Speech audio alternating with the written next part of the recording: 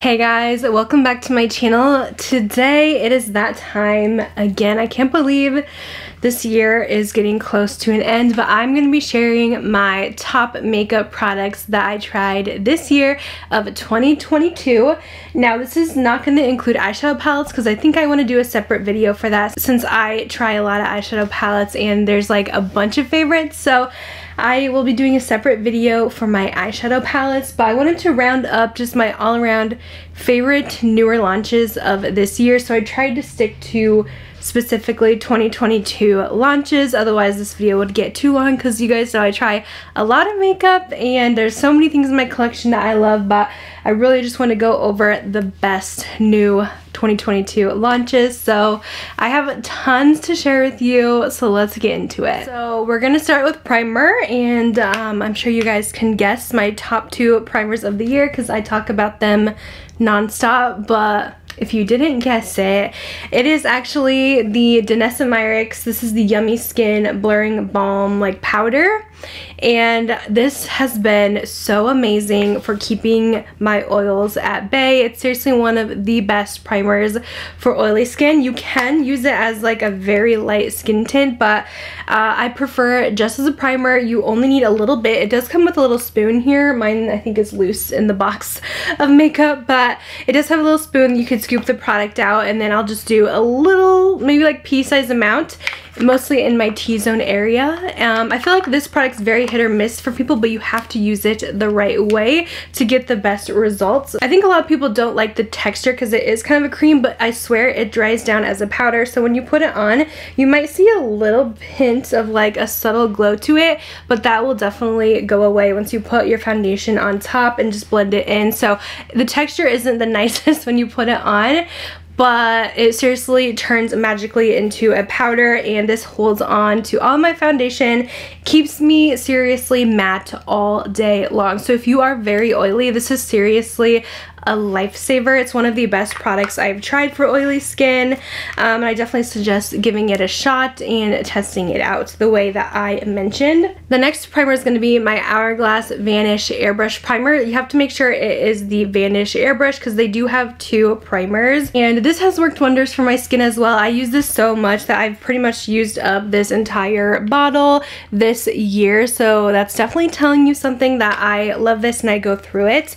And I feel like this one also does keep me matte throughout the day. It's not as matte as the Danessa Myricks, but this also gives me kind of a smoother appearance on the skin, and my foundations just lay so nicely over this, and it definitely helps with longevity as well. So I know it's pricey, but to me it's worth the money, and I just always have to have this in my collection. I already purchased my second one since this one's about done, but definitely recommend trying it. You can even buy minis in theirs. I would maybe suggest doing that to try it out, just get the smaller size. Now I have tried a ton of foundations this year, and I wanted to narrow it down to a top 2. So first is gonna go to my Hourglass. Again, this is the Soft Glow foundation. I do have this one on, and I love the coverage of this one. It does offer more of a medium to full coverage.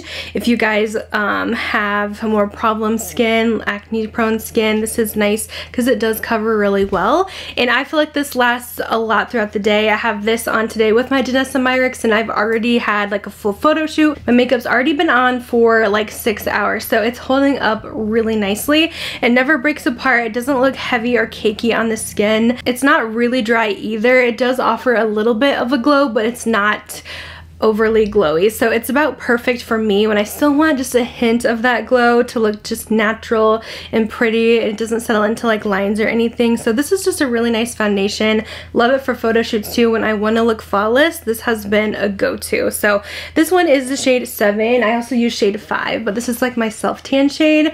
Definitely recommend trying this if you do have, I would say, combo to oily skin. Another great foundation for oily skin has been the Makeup Forever HD Skin. So they redid their foundation this year, and for us oily girls and guys, this has been a lifesaver. This is more of like your medium coverage, so it's not super full at all, so I like this more for every day. But you guys will see so many people with oily skin love and use this one because it holds up throughout the day, looks nice on the skin, but it's, at the same time, it's not too dry where it's looking caked and cracked on the skin. It's so beautiful and just my go-to when I want something a little bit lighter. Like, I don't need the full glam, but I want a little bit of coverage.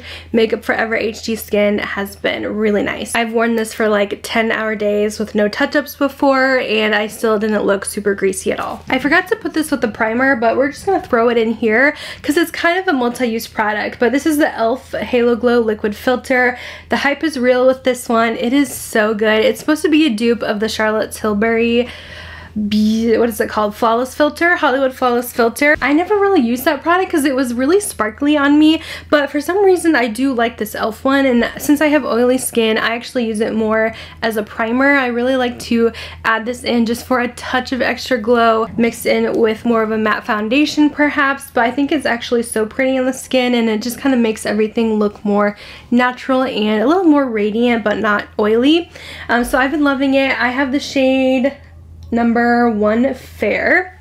I think this is going to be so pretty too. I need to try a deeper shade just like in the summer as an all over kind of face product, just for an all over glow, but it does have some coverage to it, but that's kind of what it looks like, and then you can blend it out. You can even use it as a highlight, but I just like the glow that it gives, and it's not glittery at all. It just gives you that glowing from within, a little bit of shine. So this has been kind of hard to get your hands on. I know e.l.f. recently restocked though, so definitely check their website. I'll have it linked down below because it might be available. I know Target also sells it, but it was a really great product this year. For this year's powder, I'm going to give it to the Sigma powder. You guys know I have a couple tried and true favorites in my collection that I've mentioned several times, but they're not new this year. But the Sigma one I think is really nice. I especially love it for under the eyes. I feel like it's nice and blurring, and it does keep the oils at bay, but not as much as like my One Size powder, but it's a nice in between. So this one is actually their Vanilla Bean. I also use like their more medium tone for all over the face, but I especially like this one for under the eyes. I just feel like it looks really nice. This one almost has a soft yellow tint that brightens a little bit too, but it's such a nice finely milled powder that does the job. Definitely worth checking out. I would wait maybe for a sale though, because oftentimes Sigma will do 30%, 40% off site-wide, so definitely snag it on a sale because it is a little bit pricey, but it works great. For concealers, I didn't really have any that wowed me at the beginning of the year, but towards the end of the year, there was some newer launches that I really enjoyed. So first up is the Huda Beauty one, and this one is their Faux Filter Luminous Matte Concealer. I do like a good coverage concealer. I do. I have some darkness to cover up, so I don't like anything too see-through, and I do like my concealer not like drying, but kind of in between. I don't like a super hydrating concealer because again, I'm oily, so if it's really hydrating, like let's say the Kosas one, then my mascara will smudge under there. So I do like something that's kind of in between. This is a nice luminous matte like it mentioned, so I feel like it's perfect. Like it doesn't show my fine lines too bad. I feel like this one actually holds up throughout the day and stays in place. I use the shade Cotton Candy. And I would say this one from the Sephora collection is actually very comparable if you want something a little bit cheaper. This is the Best Skin Ever full coverage concealer. You can usually snag it on a deal or like a buy two get one free. Sometimes they offer multiple points if you're buying Sephora brand. So their collection is actually really great, and their concealer does remind me a lot of the Huda. They're very similar in the consistency, the coverage, so I've been absolutely loving these two. In the Sephora, I use the shade 11.5p. Okay, let's talk blush. I have to share my all-time favorite this year, #1 spot is One Size. I usually have one blush every year that I just can't stop reaching for, and that is this one. I love this formula, and I love this color. So this one is the 3D Blush Trio in the shade Very That. So this has 3 products in here. They're all kind of blushy tones. So you got your cream, it does have a little cover on it, which is nice, your powder, and then this kind of more glowy blush topper. Honestly, don't use that very much. I probably should try it, but I honestly just use the cream and powder on top, and it is so beautiful. This is an insanely pigmented blush, so I like this color and this color alone. I think the other shades are going to be way too dark for me, and I get so many compliments on this blush whenever I wear it. I just feel so pretty. It's that perfect peachy pink. I do have this on now. It gives me the perfect pigment that I want. I do like a brighter blush, and I love using the cream and powder together. I just feel like it's so long lasting on the cheeks. A lot of blushes tend to fade off on me pretty quick. This does not. So let me do a quick swatch. So the cream is it's a drier cream formula, so it's not going to give you a glow. It offers like a more matte finish. And then I pop on top the powder, which is a little bit brighter, so that's going to give you this more peachy pink tone and just kind of brighten things up. And then your like blush topper, this is going to give like a gold finish. Yeah, I don't use that so much, but I honestly think it's worth it just for these two. So it's kind of similar in a way to like Patrick Ta's blush, how it's like the cream and the powder together, but this one isn't as glowy as his. If you're looking for a good cream blush formula, definitely check this one out. One Size brand is an awesome brand for oily skin. People with dry skin probably get so sick of me and my makeup reviews. This is a cheek palette, but I absolutely have been loving my Hourglass cheek palette, the Ambient Lighting Edit Unlocked, the Elephant. I decided to include it in the blush because I do use it the most for blush, but I absolutely love that I have everything in one little palette here. So this is a great travel palette because first of all, you have your setting powders. These are a little bit more luminous, so I typically do them underneath the eyes. I'll use it for that setting under there. You got your highlight in here, two beautiful blushes, and a bronzer. So just all in one for me. These are expensive, but I feel like they are worth it. Just the softness, the quality. They give you that, it's called the ambient lighting palettes because they're supposed to perform like your makeup is under studio lights, because studio lights make everything better, right? So that's how these are kind of formulated. One of my best friends who's not really into makeup, she actually bought this palette, which is huge for her because she never splurges on this kind of stuff, and she said it was totally worth it, and she loves it too. So I was so happy that she liked it. And I feel like this is selling out. I think it's limited, so I don't know how long you'll be able to get it, but here is the swatches of the Elephant palette. They do look lighter, but I'm telling you, they do build up really nicely on the skin. Those blushes are pretty pigmented on me, and this works for fair to maybe a light medium skin tone. Otherwise, they do have other shades in the collection. There's like a butterfly one and a tiger one as well for a lighter tone and a deeper tone. There was definitely some more cream blushes that I wore this year because I have been getting into creams, but all of them did not come out this year, so I'm not going to include those, but if you check some of my other favorites videos, they're probably in there.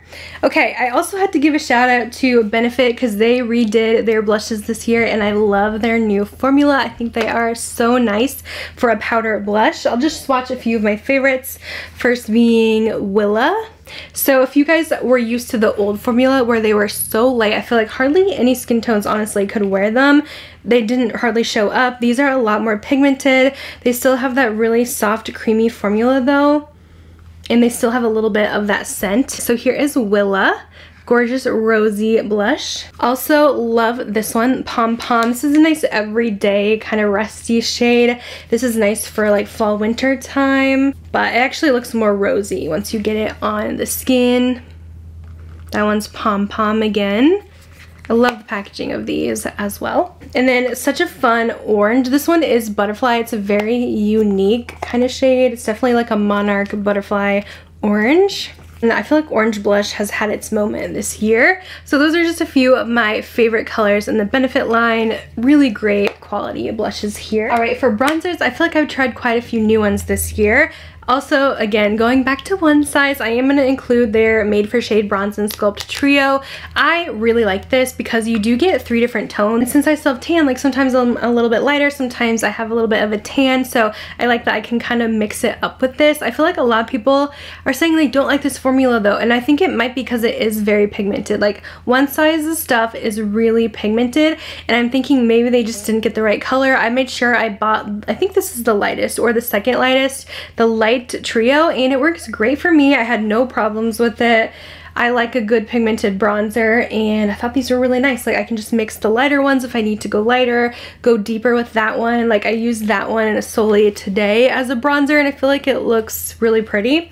Let me do a swatch for you. So it's similar in packaging. It has even little smiley faces on it, kind of like the blush palette did, but these are really soft and blendable, so I don't really know why other people aren't liking this one because I think it's great. So here is the swatches, but yeah, I've been loving the One Size Face products so far. Also, the Haus Labs bronzer, another one that I feel like people didn't really get hyped about, but again, you have to get the right shade, and I think that's the issue. So I have light level 3, and I think it's an amazing bronzer. Like, I think the packaging is so luxe, and the shade itself is so soft and smooth. It's literally buttery when you touch it, and this is the perfect shade for me, and you can definitely build it up, but it literally is so silky. I just don't understand why people aren't liking this. I think it's so beautiful. I have been loving that one from Haus Labs. And that's Lady Gaga's new line that launched this year at Sephora. And another powder bronzer, had to give a shout out to the L'Oreal Infallible one from the Drugstore. This is a great one, and I was looking for a really good drugstore bronzer because I feel like a lot of them can be way too orange, patchy on the skin. This is great. I got the shade, let's see, light medium 300, and it's really beautiful. It does have a little bit more of a neutral undertone, which is nice. Again, very silky soft, a little bit of a thinner formula, but it works great. So I love having a new favorite from the drugstore as well. And then my favorite cream bronzer, I think you guys know, but I really fell in love with the Charlotte Tilbury cream bronzer this year. I actually have two of them. I have the fair and I have the medium. Now the fair one is definitely more cool tone. These are huge bronzers, so they are pricey, but you do get a lot for your money. You're definitely getting your money's worth. It's one of my favorite formulas. Again, for more oily skin, I don't know if dry skin would love this one because it is more of a matte formula in my opinion. I'm not sure why the name says Sun-Kissed Glow because I'm not really getting a glow from these whatsoever. They feel more matte to me. Here is the fair, like I don't see any glow here. So I think maybe that might be why people don't like them, is because they're not super glowy. But again, if you have oily skin, you don't really want extra luminosity. So these blended great. I did a whole dedicated review on these. I was so impressed. I also used the medium shade because I like to have two options. The fair is a little bit more cooler. This one's a little deeper and a little more warmth to it. But yeah, those are the differences.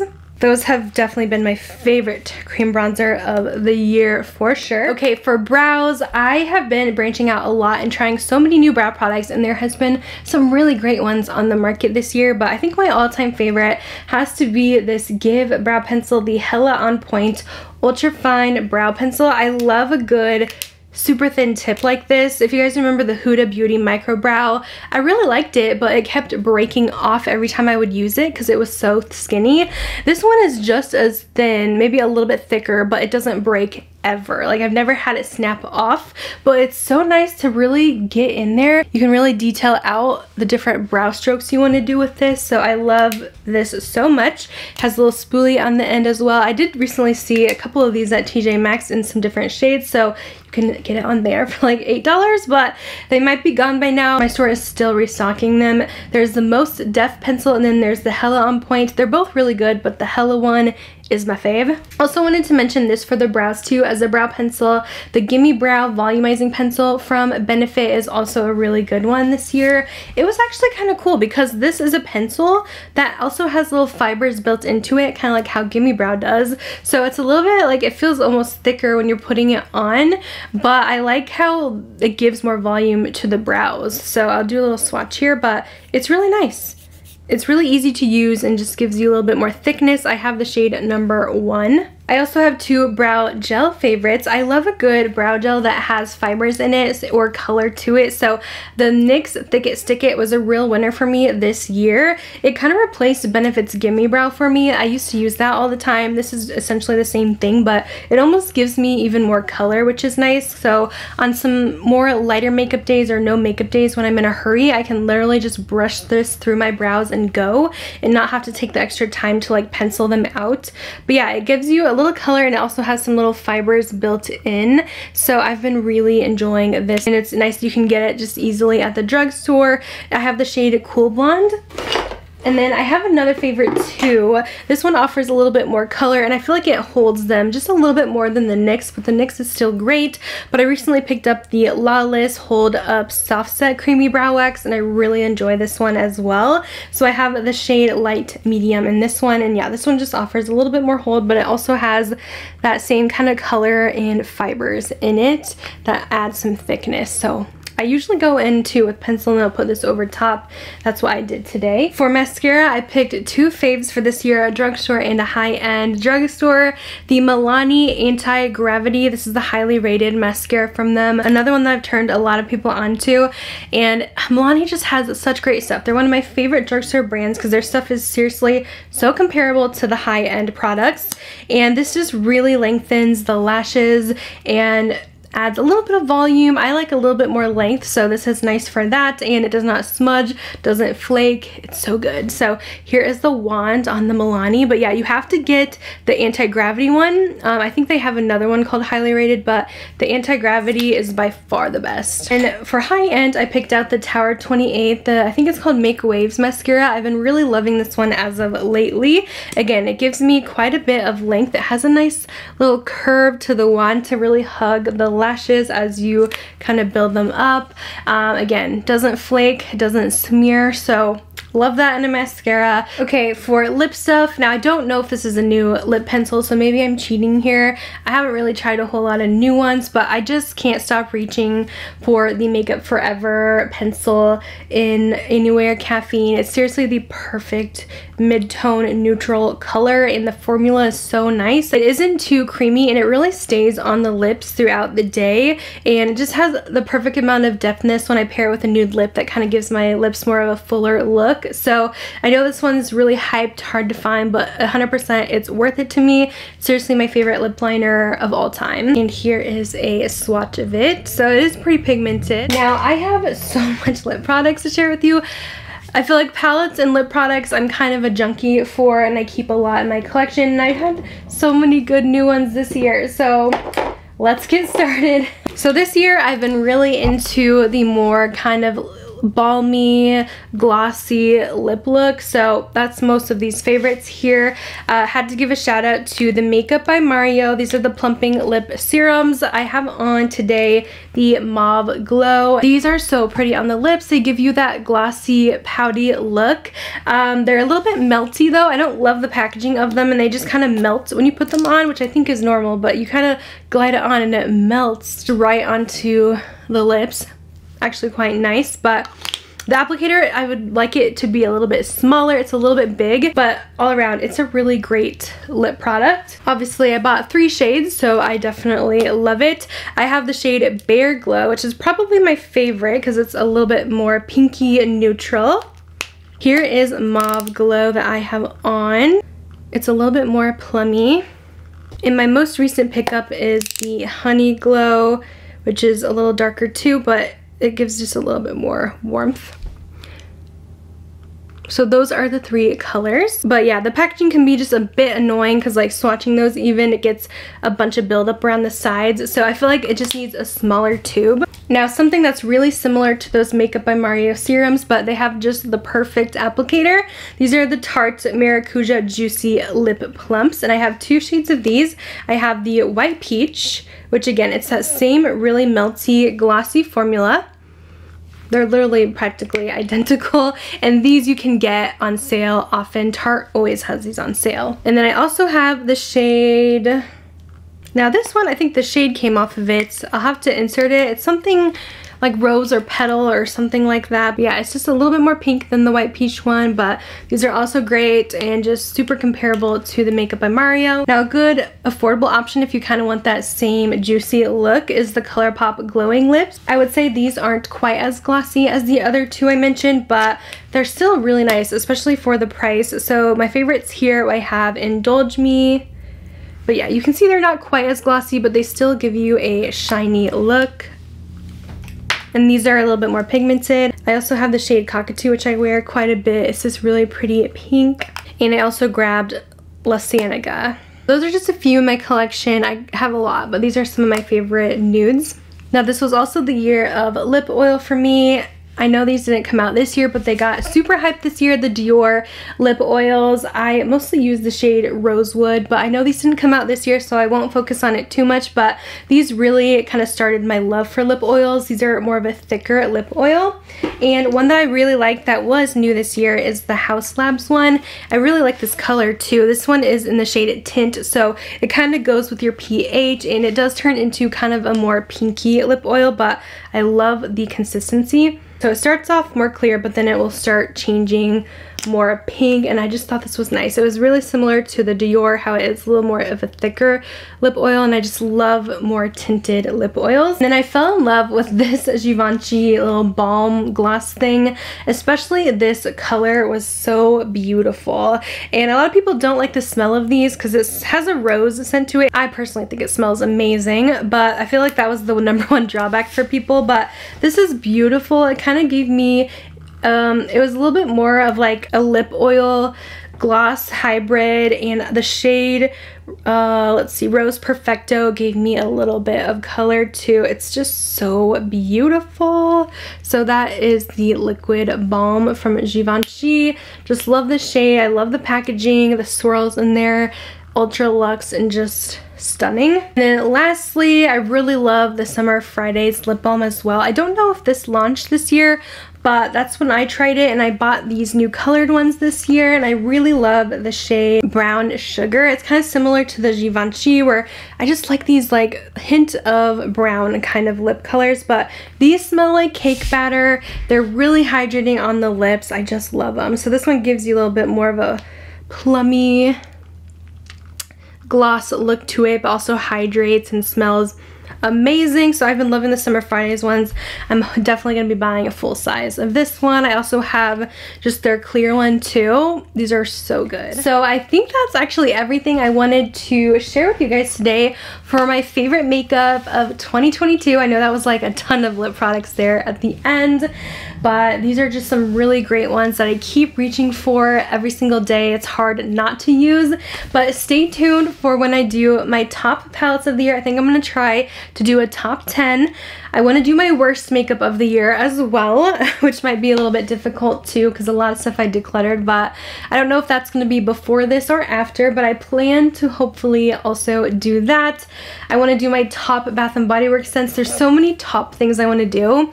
So many videos, so little time, but anyways, that's it for this one. I hope that you guys found this helpful. Let me know if you added anything to your wish list. If you guys tried any of my favorite products, let me know down below if you guys loved any of these, if any of these didn't work for you. I'm so curious to know, but I love hearing when some of my favorites also become some of your favorites. But that's gonna be it. Thank you guys so much for watching, and I'll see you guys in my next video. Bye guys.